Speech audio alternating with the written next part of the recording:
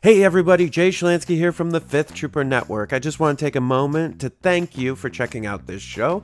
Did you know that over at thefifthtrooper.com we have tons of other content, including blogs, other podcasts, all kinds of stuff. In addition, if you want access to exclusive content, you can join us on patreon.com/thefifthtrooper and join at any level and you'll get access to exclusive blog articles, access to our private Discord, and much more. So please check us out, and thank you so much for all your support.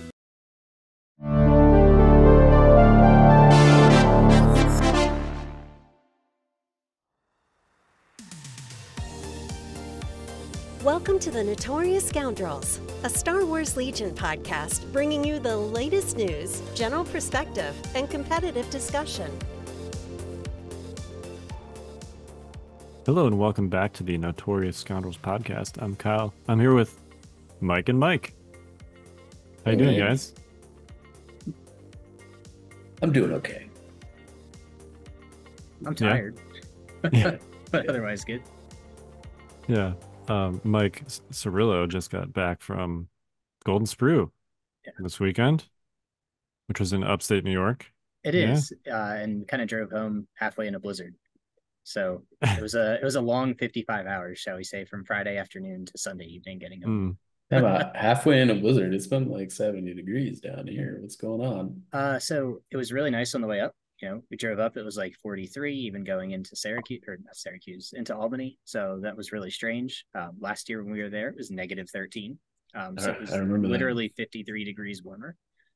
And then coming home, it just started to snow halfway through round two. And then we basically left after round two. And the drive back to Jersey was pretty horrendous. And then Jersey and the Pennsylvania was pretty easy as we got out of it.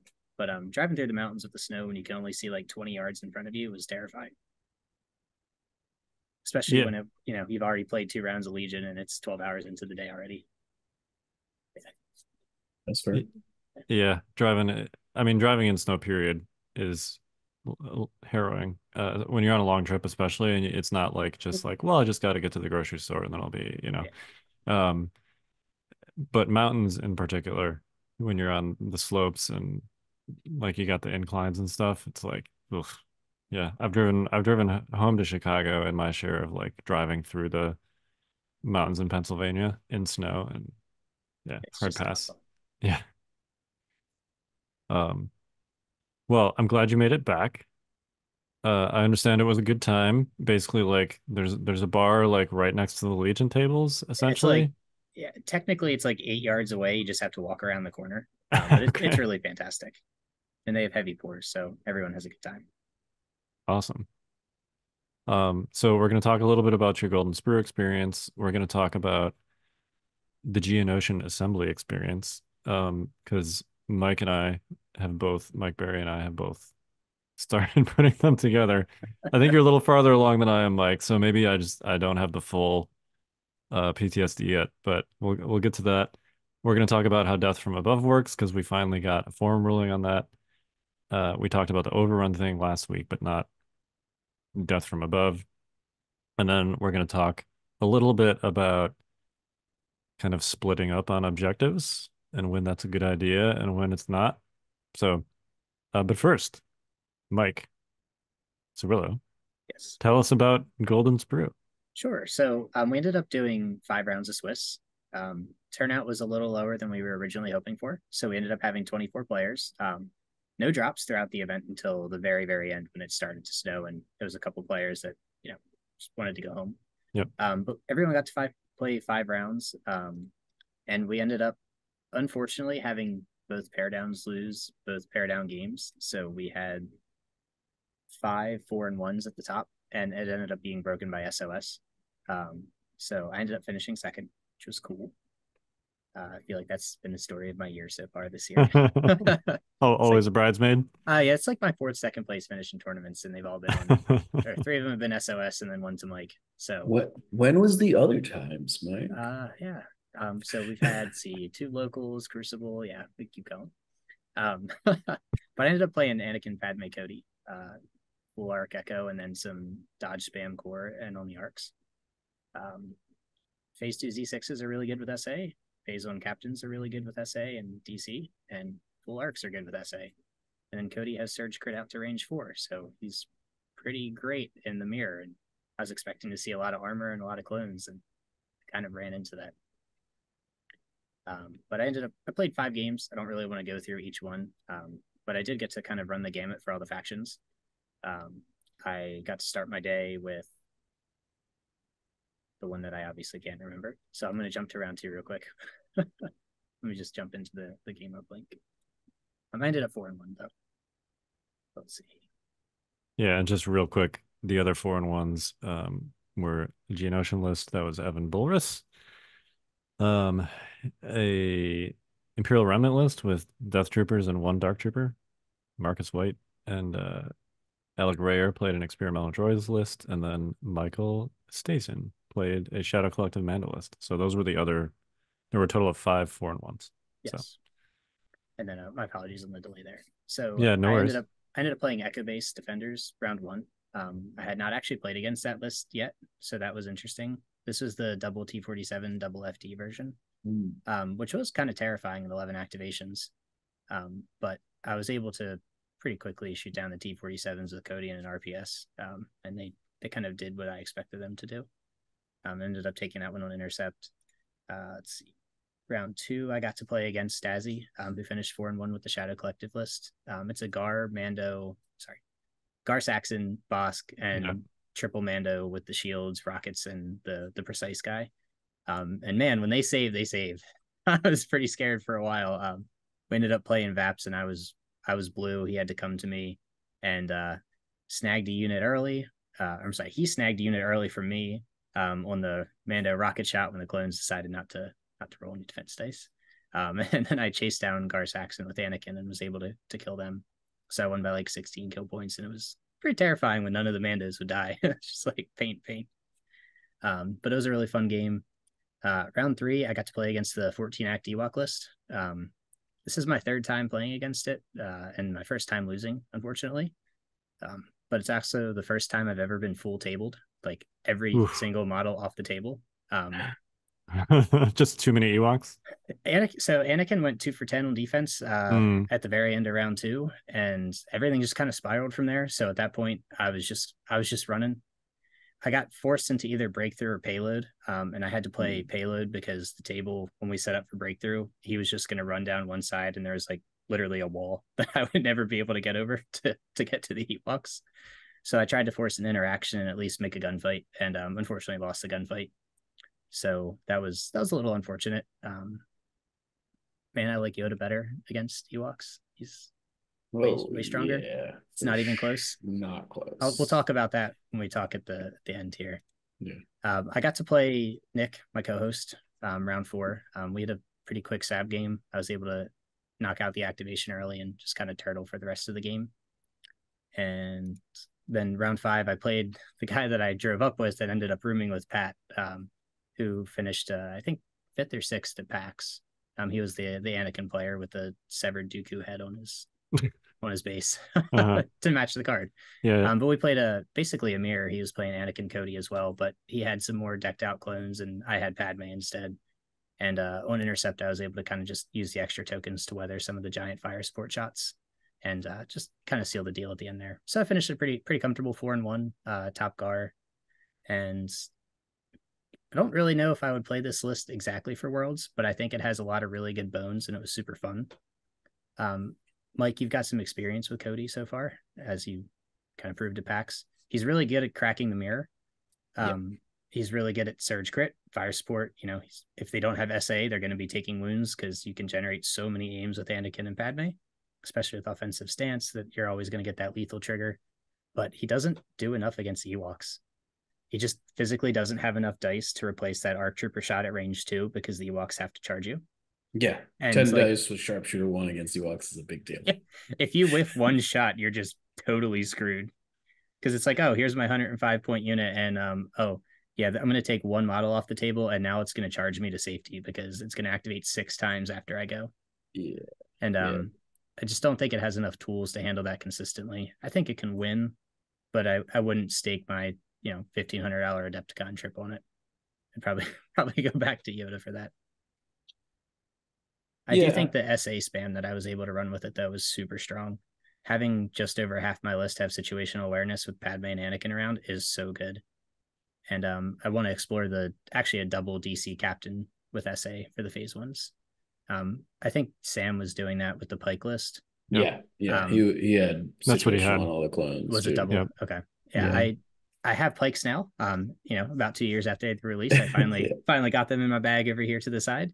But I do want to try it with some SA clones first before I commit to that route. Why not both?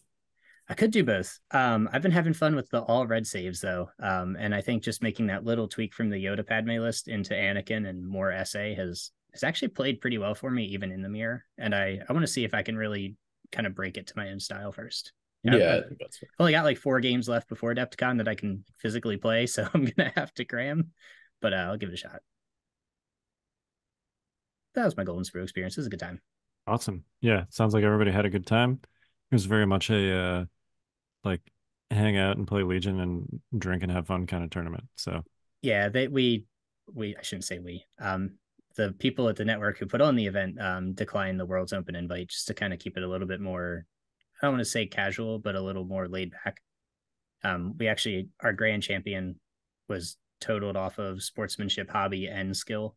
So the actual winner of the tournament wasn't even like one of the 5 of us that finished 4-1. So I'm glad that there was no invite attached because it just let everybody have a good time without any kind of unnecessary strings.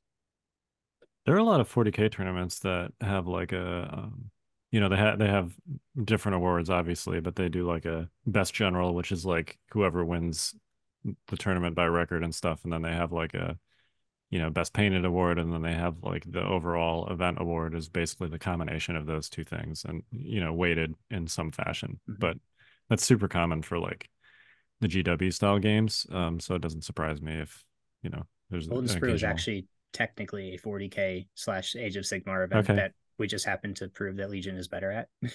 So that's why we have a lot of those rules there. Is it's still put on by the Warhammer community, and that's why it just kind of bled over into the event.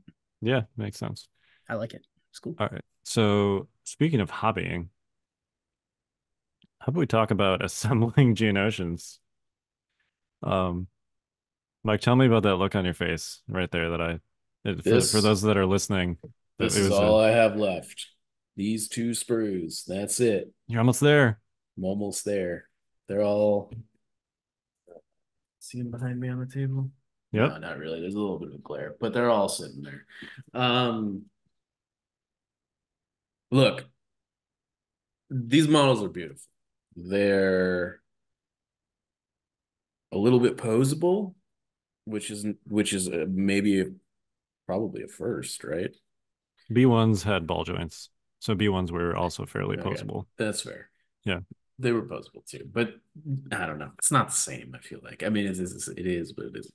The B1s were not nearly as detailed. Yeah, so. It feels like these guys are very posable. This is the hardest Legion kit to put together by a lot. Yeah.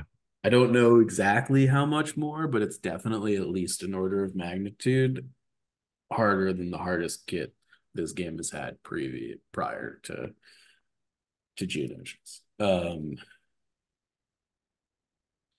And it's honestly, it's not the models in the kit that I thought it was going to be. I thought the guys that were like standing on rocks and like were elevated would be the problem. It's the guys that are just standing on the ground. There's just so many pieces that go into their legs. There's like each foot is a separate piece, and then each leg is a separate piece. And the joints for the feet to the leg aren't bad, but they're like, it's not intact enough to like stop it from slipping. They're peg joints, but they're very small pegs. Yeah. And you should definitely use plastic glue, otherwise you will totally glue your fingers together. And are you using super glue or plastic glue? You got to use plastic glue. It's not. Yeah. Otherwise your stuff's gonna break too, because these are super spindly. This is my work in progress. I've taken to starting with just this part. Yep, that's what I do. Yep. Yep. Get them on the base. Get the Yeah, torso and the legs on the base. Get it glued. Let it dry. Move from there. yeah. But yeah, the because you essentially have to use plastic glue.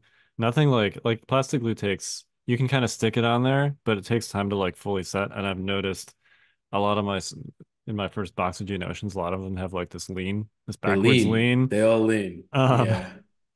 which I'm sure I'll have that sorted out by the time I get, at least halfway through these guys. But it's just, as you noted, it's just really difficult to like, because there's, the feet are different. So there's two connection points here. There's connection points between the feet and the base. Each foot has, because they have those cool, like, they're almost like bird-like feet where they got two toes on the front and two toes on the back. Each foot Yeah. has four connection points with the base. Um, and then, Which you would think would make it more stable. It does not. no, Because the connection points are so narrow yeah, that like it just the foot's like, oh, yeah, do you here's a, mind if I flip up on my side? No big deal. yeah. Like While you're uh trying to connect it at the ankle to the leg at yeah, the same time. yeah. You're like Yeah. applying like some pressure, and then all of a sudden the foot just like shifts at a 45-degree angle, and you start swearing up a storm because it's the sixth time it's happened in the last hour. Yep. um, Yeah, but they are amazing looking. The sculpts are incredible. The poses that you can put them in are great. Um, but yeah, I'm with you. It's diff look, I put together GW minis for 25 years. Um, so I'm not like easily intimidated by sprues, but this is an objectively difficult build. I would strongly recommend that if you have only ever played Legion and put together Legion kits, if you want to get into Geonosians, I support your decision, but you should probably only buy one box, see if how it jives with you, and then buy the rest if you feel comfortable moving forward. Yep. um, because these kits are really hard to put together. Yeah. I will say I'm impressed. I wish I had oh, here we go. I'm impressed by something on these sprues. This is a bad example. I have the wrong sprue for this. Are you gonna Um, the stacking thing? yeah. Yeah, I they basically actually, so I've got them right here. okay, yeah. Right. So like normally the sprues are like independent of each other, but these Uh-huh. have like holes in them where you can, I'm gonna mess this up here. So they like, sorry, get it up to the camera. They stack like this. Can you see that okay? Yep. Um, which is weird. I actually found it really difficult to get them out of the bags without breaking anything. Be- Yeah, so pro tip, cut the bag with scissors. yeah, yeah. Because the thing is, so they come in the bag like this, Yep. and it's like one of the standard Legion bags. So all of the spindly bits are like pressing against the bag, and it barely like if you just like try and pull it out, like it won't come out of the bag. Um, so Yep.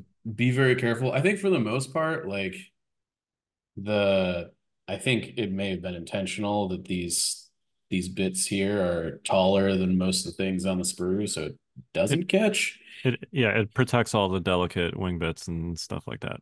Um, but yeah, the first time I took them out of the bag, I was like, "This is God. I feel like I'm performing surgery right now." Yeah. It's like Yeah, playing Operation. Yeah, right. yeah. I was like, I'm not feeling great about this. Yeah, 100%. Because I mean, the bits are fragile because Geonosians are spindly, Yeah. and there's a lot of detail on these things: the wings, the legs, everything. But yeah, I'm impressed with how they designed the sprues to make them slot into each other, and then how they also made those pegs like stick up to protect the actual mini pieces. Like that's great sprue design for as frustrating as these things are to put together. Um, Yeah, I don't. Yeah, my only thing is I wish that the legs and the feet were one piece. I think if the legs and the feet were one piece, I would be like, that would make a big difference. yeah, it would be huge. The reason for that, I suspect, is similar to why the B1 heads are two pieces, which is essentially like if you want, because of how molds work, right? You're like pressing two pieces together. So on the part of the mold that's essentially where the mold line is. Like you can't put a lot of detail there. Because it's like making a sandwich, right? Um, we actually Well, had uh yeah, I one of forget the what his sculptors name is. on, Corey DeVore. There it is. Yeah. Yeah, we had him on. This was ages ago. That was still a thing.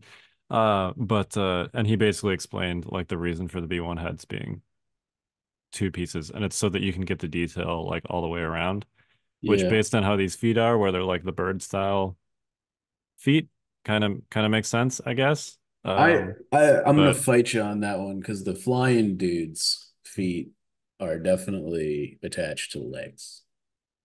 yes, but in those cases, most of those feet um have like if you look super close, there's like an easy spot where you would put the mold line.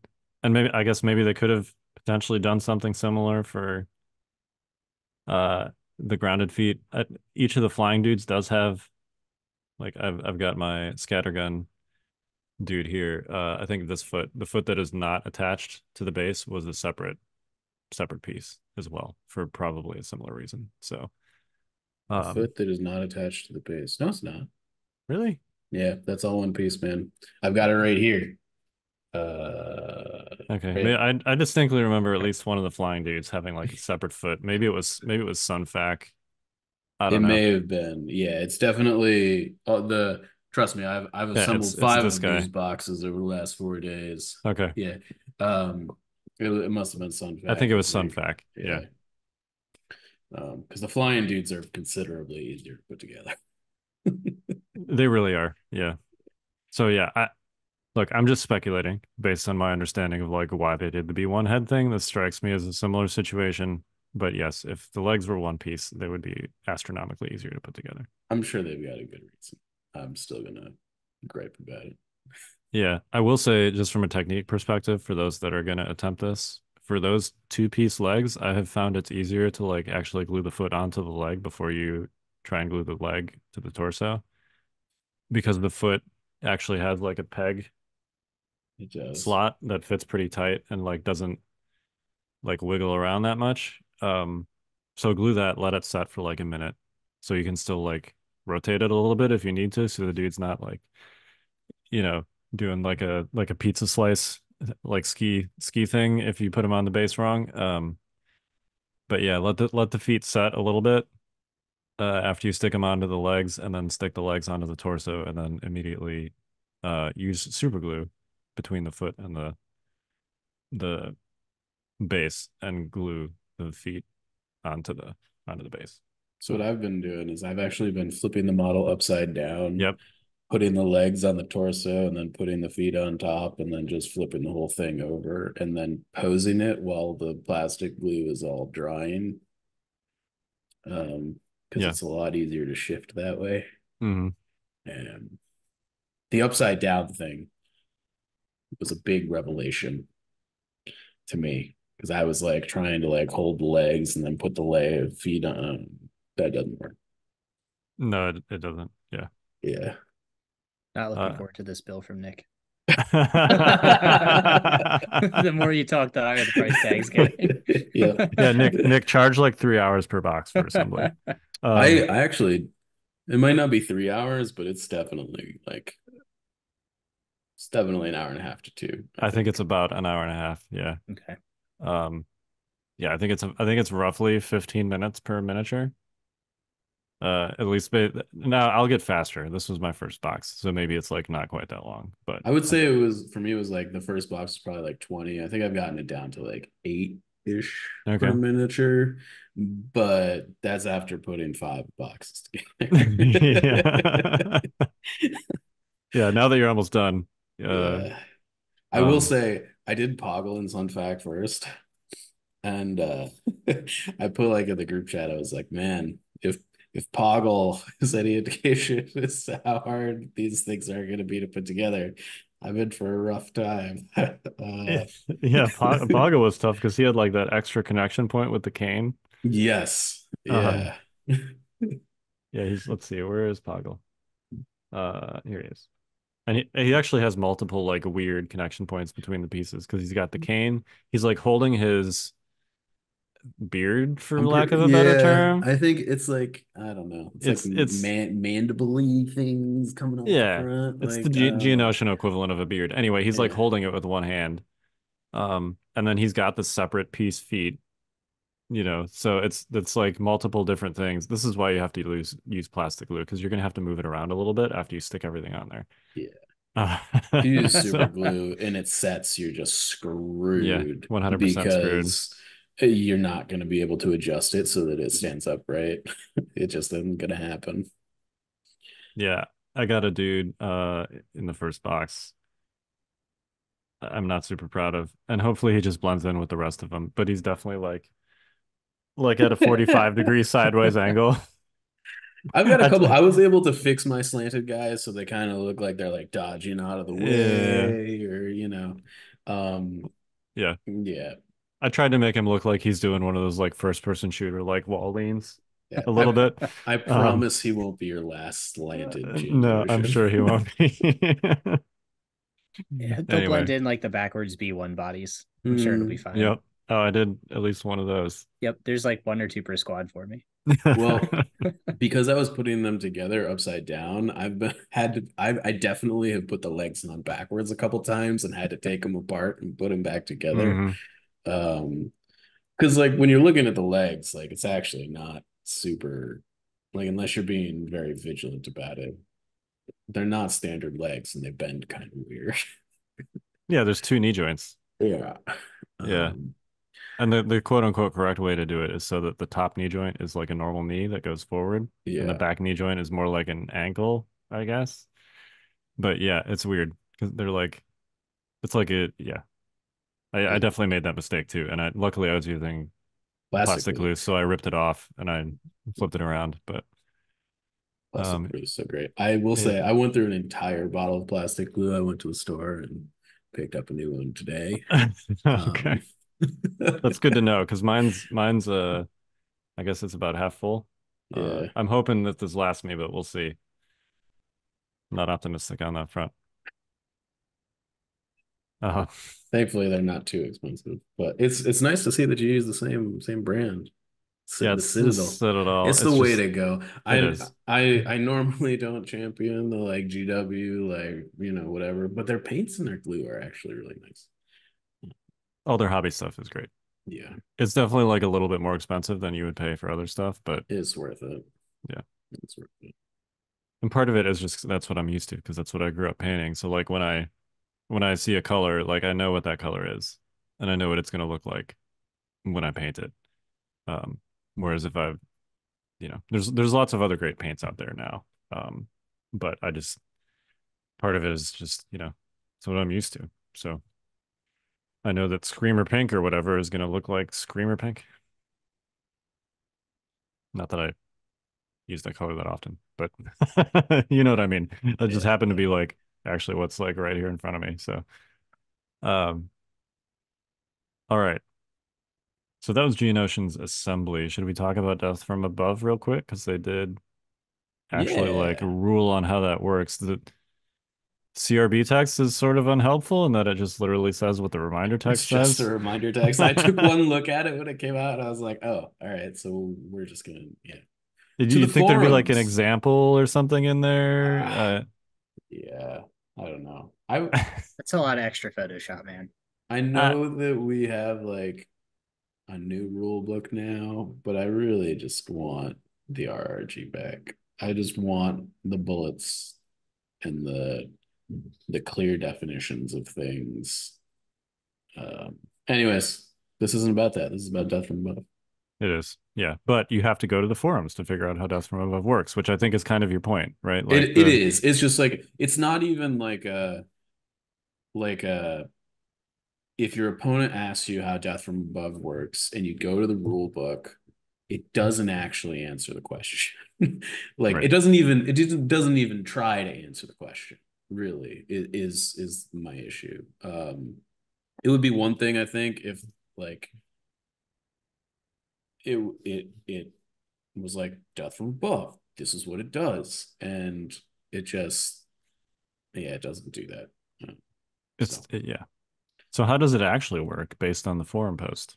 Yeah, so basically, at the beginning of the game, right, you determine the terrain, the height of all the terrain pieces on the table, right? So, terrain's going to be height 1, height 2, height 3. I guess in theory, you could have a terrain piece that's like height -1. Would that be height 0 still? I guess.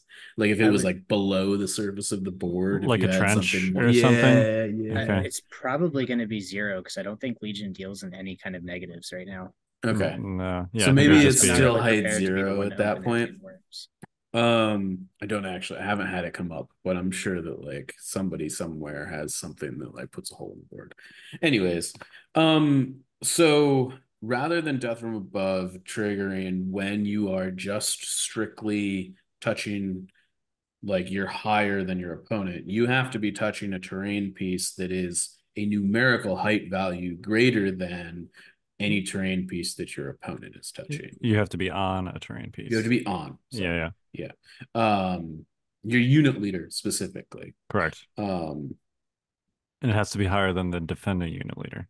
and the Yes. defending unit leader. So if the Yeah. rest, if they've left their unit leader kind of off the terrain piece so that like they're not messed up, feel like, I don't know, like a difficult move or something, and like left things weirdly elsewhere, like you can still get them. But basically, what this means is that um, if they're not in like if they're like just using cover and not touching it, you just need to hit something that's height 1, You right? just need to get on something You that's just height need to be 1. on Yeah. something, right?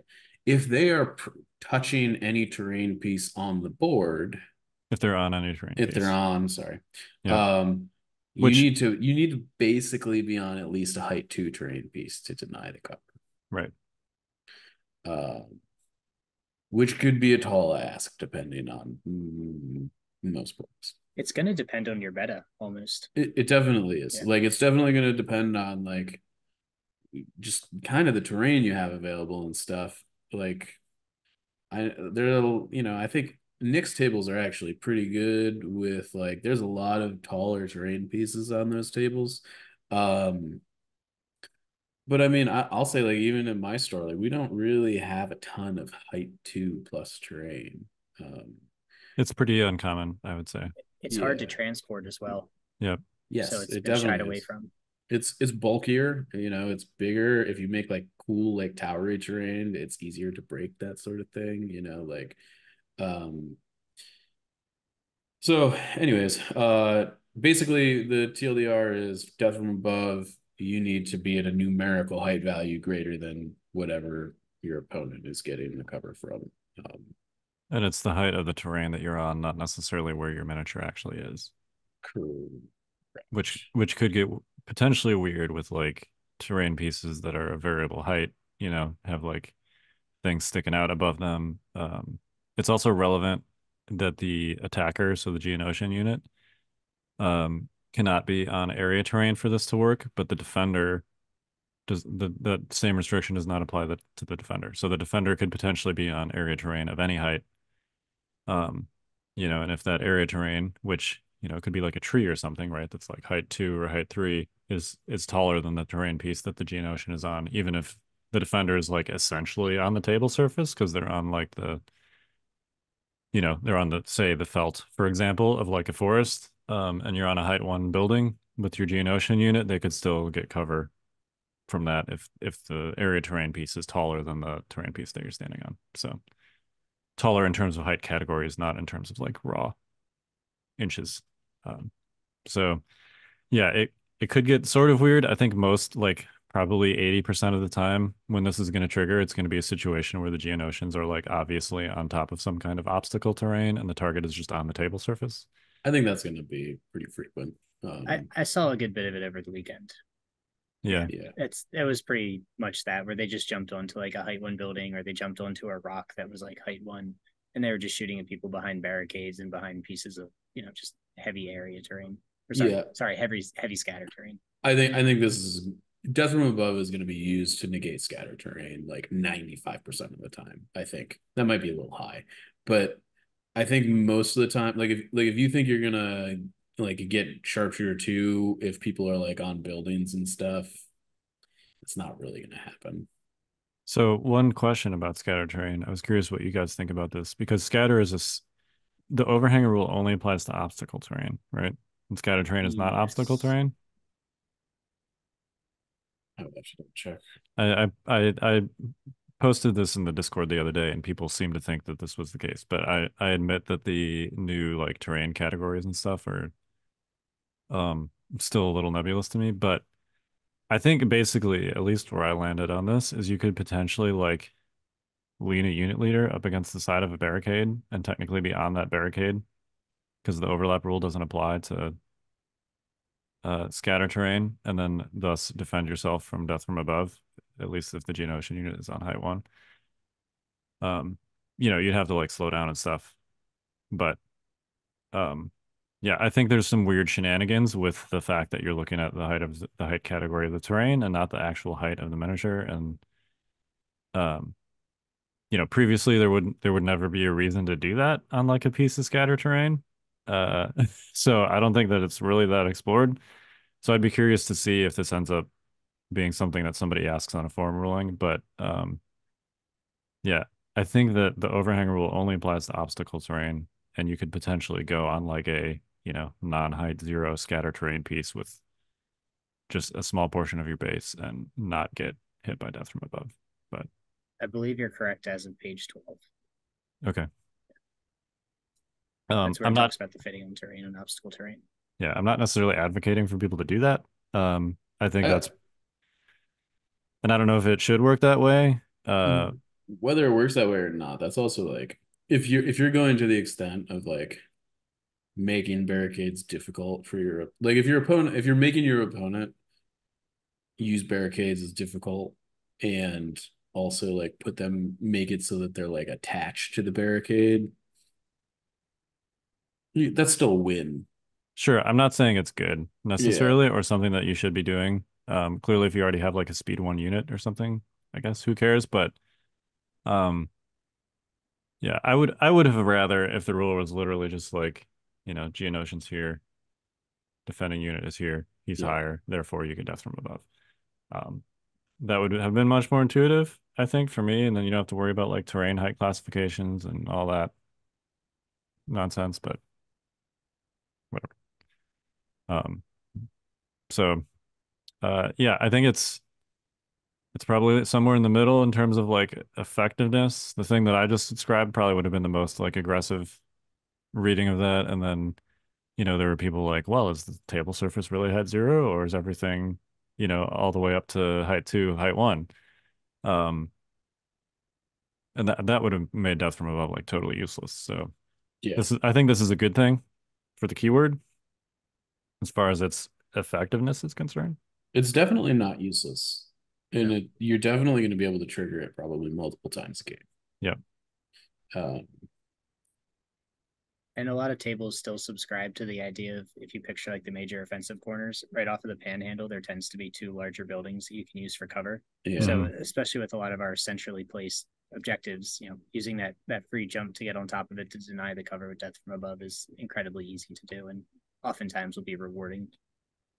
Yeah, I've also found that like these guys are fast enough that sometimes they're just not in cover just by virtue of you being able to like move, shoot, you Because you're know, so close. Yeah. because I mean, Yeah. like you got to get to range 2 anyways, Sure. right? Right. And like current units that we're used to outside of like speeder bikes, um, and this sort of applies to speeder bikes too. Like one of the reasons that speeder bikes get things in the open so often is because they've got the flexibility and maneuverability to like use 2 moves to put themselves at a weird angle that your opponent really couldn't account for before the speeder activated, right? And I think Geonosians are pretty similar in that they allow you to kind of just move into positions that they wouldn't have cover from anyways because they're not you're You're touching the terrain or positioning whatever. you're Yeah. touching the terrain or you're positioning it so that like you're actually on the other side of the barricade that they were using to like hide themselves, so uh yeah, I don't know. I think there's still you're still gonna get a lot of no cover shots with these guys for sure. Yep. They're also unfortunately made of peanut brittle. Oh yeah, man! Every time one of my Geonosian units gets shot, I just pick it up off the table. Pretty much. I'm just like, oh yeah, goodbye. Glad I have 5 more. You know, like, Yep. um, and yeah, they just die. Once I would say that like once you commit a Geonosian unit to shoot in, like you should just assume it's dead. If it's not dead, nice thing to have, but uh they are peanut brittle. They die like B1s, but there's only 5 of them. Yep. They lack a lot of the defensive tech that a lot of other fast moving glass cannon units have. They don't have the agile, they don't have the built in cover. So as soon as that player gets a good shot into them and they're pushing 4 or 5 past cover, here's your squad. Yeah, they're just dodgeless rebel troopers defensively. Yeah. This is my favorite thing to shoot at. The nice thing is that if you are triggering death from above, you probably have heavy cover against something shooting you back, in theory. Unless they move up and touch the building you're on. Unless they move up and touch the building you're on, which is like reasonable because you're at range 2. You're at range 2. Yeah. Right. Yeah, that whole like ranged, it's easy, it's easier to get no cover shots at point blank range thing goes both ways, right? It totally does. Yeah. Yeah. All right, cool. All right, the last bit we have to discuss basically centers around, since we're talking about Geonosians, we're talking about things that are fast. Which brings up a conversation. So hang on. Okay. Wait, you're gonna interrupt me? I was gonna put an asterisk on a fast and yeah, go fast ahead. and numerous. I would Okay, like to yes. say numerous. I think that's very an important aspect to this conversation. It is, yeah. So basically, we're talking about when should you split up to contest multiple objectives or objectives that are typically considered like quote unquote safe is the wrong word because there's no such thing, but essentially like backline, rear area. More I of guess like you a could home call them base objectives. objective. Yeah, right. We're talking about like the intercept point that would be, on certain deployments, clearly like battle lines, there's no home intercept point, but playing major offensive, there definitely is. Right. Intercept, KP, VAPS, recover. There's a lot of objectives that have something potentially in the middle, and then like some number of things that are closer to your opponent than they are to you. So, what goes into your calculus when deciding, all right, I either need to hunt the middle objective or try and contest both the middle objective and their quote unquote home objective? I think the first thing that you have to take into account is deployment. That's arguably the most crucial aspect of how to determine what is in fact your home base. And if we're talking about like advanced positions or major offensive, traditional logic says that you deploy in that little square for major, basically where the home intercept point would be. And then in advanced positions, that's a little bit more, it's a little bit less static, because it depends. It's so far with that range 6 that terrain pieces in the zone can really affect where people drop down, plot down their units. And I think that's the first thing that you need to see is just physically how close are they to your home base, how close are you to your opponent's home point, and then how close are both of you to the middle. If you're both, we'll say roughly range 3 from the center, but they're 5 from your home base, you could dedicate a few more pieces to the center. If you do play something like advanced positions and they've deployed much closer towards the middle of the table, you might also look to drop a few units in your own long range section so that you can threaten that home point, because you might have to pivot if they decide to almost pinwheel around the top. But I think that's the first part, is just physically where are the opposing minis. I think for me, when I'm thinking about this principle in practice these days, I don't really consider anything to ever be safe, even if it's my home stuff. There's a lot of units in the game right now. I think specifically this is really from a low activation Garless perspective, more than anything else, but I think it applies kind of universally. It just, we feel it a bit more because when it comes to things like KP and intercept, we're starting the game with, we've only got 8 things that actually can count, right? Um, and there are several lists out there that are like, I have 12 things that count or 14 things that count, right? And we've seen games like on stream and just like regularly that like the Ewok player will split like 7 activations and send it after your safe point, right? while there's another 7 activations or fighting over their safe point in the middle, and all of a sudden like you're kind of in this weird situation where you can't win a 7-1 fight on a KP or intercept point. And I think like when it comes to bikes and stuff, they tend to also be in higher activation lists that protect the bikes from getting shot so that they can go late in the turn and kind of steal an objective from you.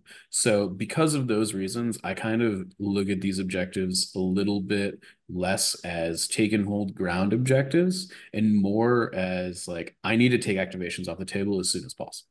Like I just need to start ripping their stuff up, and because the thing that makes this easier and not an issue is once you've evened out the activation disparity. Once the activation disparity is gone, you can have a safe objective. You can not worry about that as much.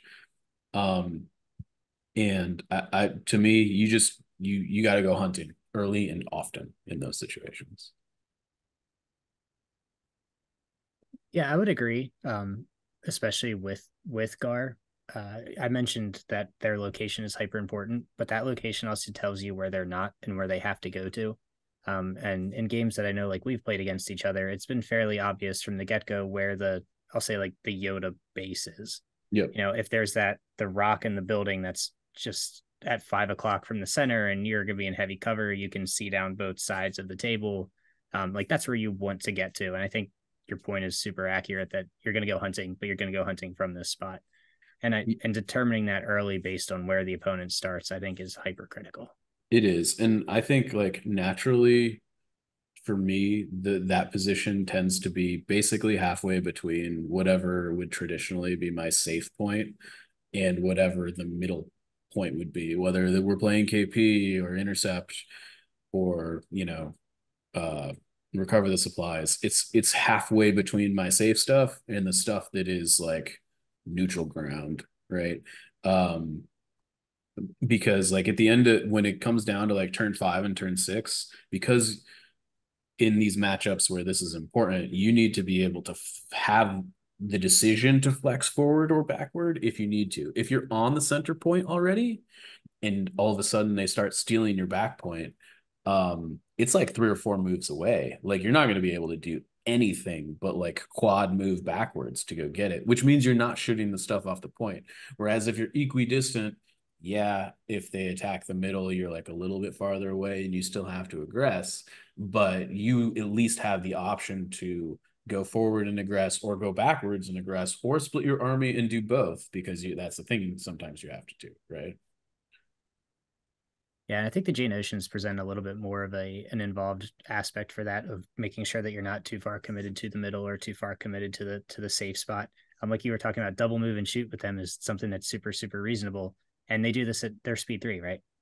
Their speed 2. Speed 2. Okay. Yeah. So even at speed 2, they can get a lot further than other units can. And unlike a lot of speeder bike lists that we saw in the past with like Blizzard Force and Staps, not only can they kill your units back home, but they can also take your objective. Like they can physically score it for the opponent. And yeah, they got thumbs. Thank you.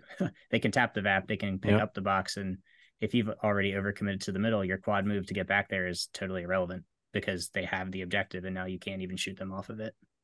I mean, realistically, like if a Geonosian is just inside range 5 from your evaporator, they can last first and tap it with that unit.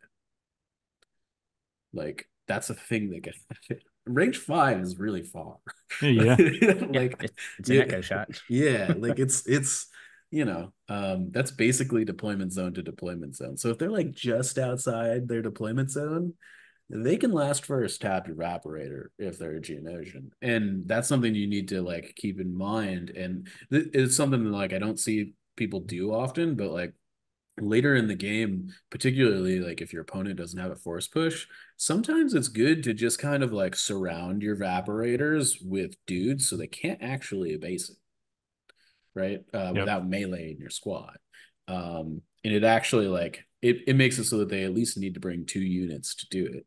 Um, so yeah, that's the thing. But Geonosians are very fast. I stole somebody's back point with Poggle the other day. Who also, despite being speed 1, because he can triple move, is like super fast. Yeah, I mean he's basically like a normal speed 2 yeah, unit, except that he's essentially not slowed by difficult terrain because his speed is always 1. So well, and he can just jump over like right. buildings. Yeah. Right. Yep. I mean, we know how far Commander Vader can get out unblackable even without burst, and he can do that. Boggle can do that every turn. Yeah. Yeah, Yeah. Yep.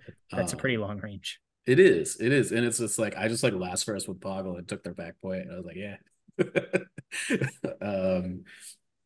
And yeah, they're all very fast. They're all very quick. I think Geonosians are gonna bring into the equation, like people are gonna have to think about that more similarly to how like the Ewoks change some of these objectives, right? Um, like Ewok-less force fights over multiple points instead of just having like one contested point in the center of the board. That's actually where I was hoping to lead the conversation a little bit. I don't know. Have you played against the 14 Act Ewoks a lot or a fair few times at this stage? I wouldn't say that I've played against it a lot. I would say that I probably played it somewhere in the realm of like 5 to 7 times. I have yet to not table it, I guess, is the big thing. Gotcha. But you got to go after it fast and heavy, and like you like the first couple shots you take, each shot's got to pick up an Ewok squad, like an entire one in one go, which means you're forcing like, I don't know, 11 hits past cover or something like to reliably do that. So you're talking about double arcs, I assume, with these Yeah, matches. yeah. I mean, Yeah. I've pretty much It is the best. outside of It is the best way to kill them. yeah, yeah. I mean, like, I definitely think that there are other lists that can do it. You know, the Dark Trooper list that we saw over the weekend and in Australia with the fire sports from Gideon can do it. I do think that like fire sports like the best way to deal with Ewoks. But And or sharpshooter. Yeah, sharpshooter's Magnagard. big too. Magnagard are also like exceptionally good at dealing with Ewoks because they can do it at range and then even when the Ewoks hit. Yeah, I definitely think that like if you let the Ewok player get into the melee scrum that they want to be in, like generally at that point, the game might not be over, but it's probably pretty close unless you've attritioned them to the point where they've only got like 3 squads left or something when that happens. I don't know. Yeah, talking about the splitting squads with them directly, I think a lot of our prior advice kind of goes out the window for the Ewoks. And you hunt. And yeah, that's what I'm saying. You got your entire turn 0 is where am I going to be shooting turn 1, yeah. and where can I make sure that they can't hide from me? So I think sometimes that even forces you to take a less advantageous deployment. If you know that you start in the open, but you're not really, you can start a little further away from your stuff, a little bit more in the open, knowing that at worst you might get hit by like a CB or log trap turn 1, and you just have to save anyway. But you have to move. You have to get to that ideal spot as quick as possible, because if you're not shooting them by halfway through turn 1, you're just gonna lose. Yeah, my turn 1 against them often looks like my full arc scouting directly towards them. Me guidancing like a fire support unit towards them so I can hit it at range 3, and then like taking like range 2 fire supported shots with arcs like as soon as possible. Yeah, it's the rare time I start with the Yoda 2-pip because Yes. I run the bat med on the double full arc, so Yep. getting 3 full arc shots turn 1 usually puts a pretty good chunk into their numbers. The move shoot off the relentless card helps a lot in Yeah, setting it and all up. when you can do it like with the Echo full squad twice, you're reliably picking up 3 Ewok squads. Yeah. Um, yeah, that's definitely how I handle it. I mean, it's one of the reasons it wins games is because not a lot of lists have the sheer amount of firepower required to go hunting like that, right? And I do think that like with the prevalence of the amount of 14 activation Ewoks we see, I do think that like a well-played Gar list is kind of like a natural predator to it, but like a lot of the things that are trying to prey on Gar right now are not very good into the Ewoks. Like the things with that are like focusing on marksman, high velocity, all that stuff. Like those dice pools are small. They're not big. Um, and those are like the last things you want to be shooting Ewoks with. I will say I faced 14 activation Ewoks with a list like that. Uh, it was the Cassian Han Chewie thing. The first is that Han and Chewie just kind of helped a lot because I could counter all of their Han Chewie shenanigans with my own Han Chewie shenanigans, but also just generally, I ran the thing with the full commandos and that full commando shot with the sharpshooter one. Like if you can catch the Ewoks in light cover down to none, there were a couple times where I picked up like an entire naked Ewok squad in one shot with a full commando unit. Um, so it yes, a list like that definitely would prefer to like not face something where it's about a body count. Yeah. But I'll just say that I was pleasantly surprised by how much raw firepower it had, like outside the, Pierce high velocity stack, just because of how consistent everything is particularly with sharpshooter, um, which is really important and useful against Ewoks. But even like the vets, you know, if the vets are at full strength, which they're gonna be until the Ewoks get Get in like to there. melee, basically, with that critical, like they can force easily 4 to 5 saves on an Ewok unit at range 3. So, and suppression too. Suppression against 14 activation Ewoks is super important because, yeah, they got Inspire with um, Log Ray, obviously, but it's still like kind of a limited resource. And if you can force 3PO to have to like move up with the Ewoks to cover them with a compel zone, that's pretty huge. Because if you can start shooting 3PO, either you kill him if he doesn't have any Ewok unit like babysitting him within that range 1 circle, or you start cashing hits against 3PO and picking up Ewoks that way to bypass low profile. So Yeah, that's big. If you can take shots in the 3PO, just dump shots into him. yep, If they're guardianing him, great. If he dies, also great. yep, Yeah, You know, you're killing something every time you're shooting them. yeah. yep, One yeah. of the So things suppression important against 14 activation Ewoks as well. So I've also seen a number of some of the players have swapped Han into Leia, and Leia has vigilance and portable scanner on the Ewok list for the 14 act. yeah, And it still has a massive bid. So picking your target priority there also becomes way more important because some of these Ewoks are running around with heavy cover, low profile, and 2 dodges, yeah, and they're no timing into spots that you can't get to them. And making sure that you don't lock yourself out of that positioning is massive. If you've got your fire sport set up and all of a sudden he just drops the 2-pip for no time and he walks around the corner, you can't overcommit to that one angle. Yet another reason the guidance on Yoda is amazing because Anakin can't deal with that situation. I learned. Yeah, I'm sure you did. I did. You're like, oh, they played No Time for Sorrows. Guess I'm screwed. I mean, I'd already lost Anakin by that point, so I was extra Sure. screwed. But Sure. say about me. Yeah. I think the Wookiee battle force is kind of played similar to me as well. Is that you just need to go hunting for the Wookiees as soon as possible. Yeah. I think the Wookiee Battle Force scares me a lot more than the Ewoks, just because specifically the ones that put Yoda in it, like that just changes the game so completely. All of a sudden, you do need to be scared of getting close, like kind of going Wookiee hunting, because all of a sudden, like if you're Wookiee hunting at range 3, they can charge you, you know. yep, So it can get awkward very quickly.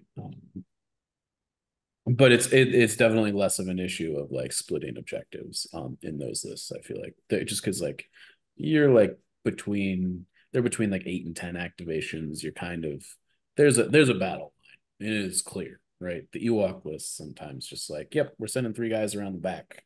Only 3. I mean, against Republic, like that could be enough. Well, they still need to like hit your front with like if they send 7 guys against your 800-point Gar army, like they're just gonna die, right? So I do think, in to that effect, I think from Ewok player perspective, and anybody that's splitting off units to contest multiple objectives, you should definitely only send the bare minimum, because whatever you're sending is probably not contributing to the fight. And if you're splitting, yes, you're like forcing your opponent to think about splitting, but they're gonna have less far to go, which means they can probably split later than you, in theory. Unless you have like made a move to split like with a speeder bike or something, and they just can't get there at all because it's like turn 6, right? In which case they've already made a grievous error. But I do think I see a lot of people like splitting off like splitting Ewok armies in half and sending them in 2 different places. And I think that's a really easy way to lose the game, because really like what your opponent should be thinking in that turn is like, let's just fight half the army, kill it, and turn around and kill the other half. And like, because you don't have range weapons with the Ewoks, you're not supporting each other at all. Yeah, you would be relying on a pincer, and if one of those sides is dying because there's only 7 units there, you can't pincer. Right. Exactly. So I definitely like if you're gonna kind of do like a back cappy thing with Ewoks, 2 units is more than enough to get somebody to have to invest resources in dealing with. And 2 naked units Ewoks is like 70 points. Like you're not down that much in the big fight. And your opponent's going to have to invest more than 70 points in dealing with 2 squads of Ewoks.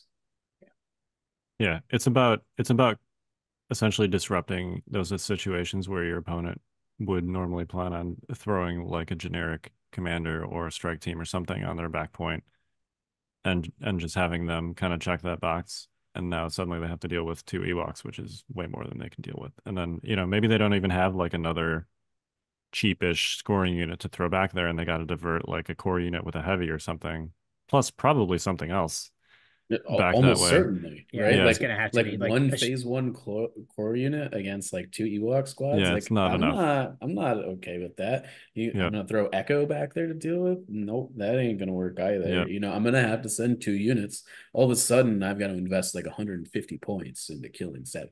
right, exactly. a single shore trooper is not going to be enough.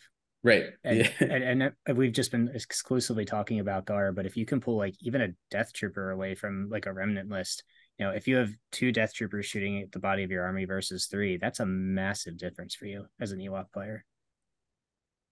Yeah, I will say one of the things that you can use to counter this is range, and the fact that death troopers can reach out and get you at range 4 means that potentially, like, if you stick that death trooper ball in the right spot, you could kind of cover both bases. Yeah.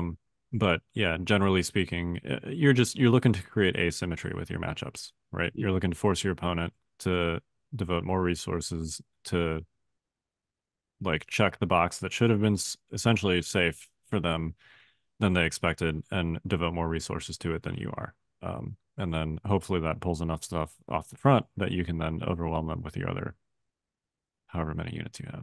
So Yeah, and I think, when you're doing this and splitting units off like that, your main priority should be to keep those units safe as long as possible, which means abusing terrain as much and as often, like just hug the buildings. They shouldn't be able to see your units until you're ready for them to see your units. right.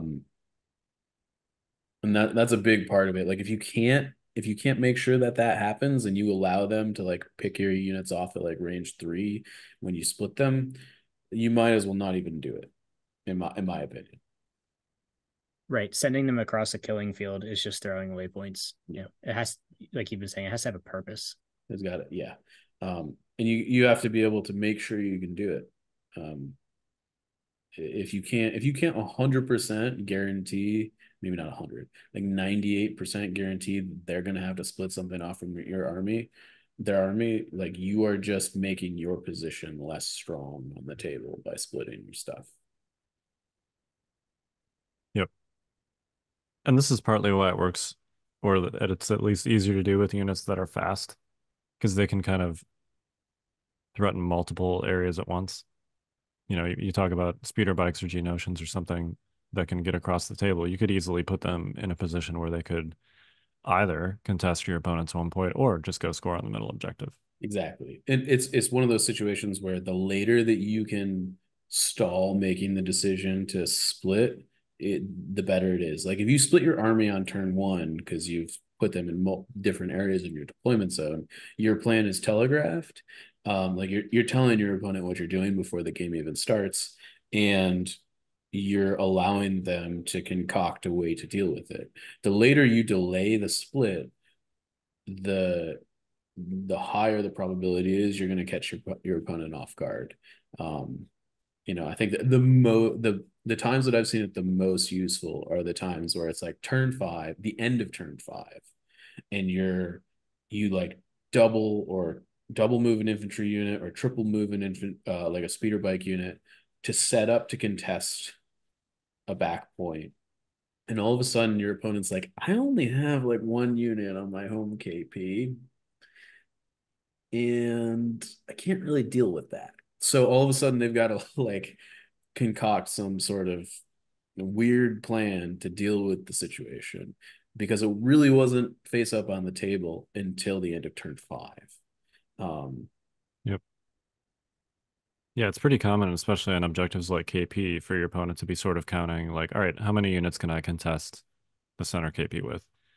And usually, at least with like a more static trooper-based army, it's pretty difficult to put your guys in a position where they can either do that or score the home KP. So, if you can wait until they've essentially committed and they've put, X number of units in contest middle point category and X number of units in contest home point category or score home point category, then that's when you can kind of make your determination if you want to try and flip the script on them. And essentially what you're doing is you're forcing them to change their game plan from I'm going to move units to score this VP to like I have to kill X number of units or they're going to just have too many things. And if you wait longer, you can force out those higher power command cards early so that when they need to kill 3 units to score their home KP, they just simply don't have the resources for it. Right.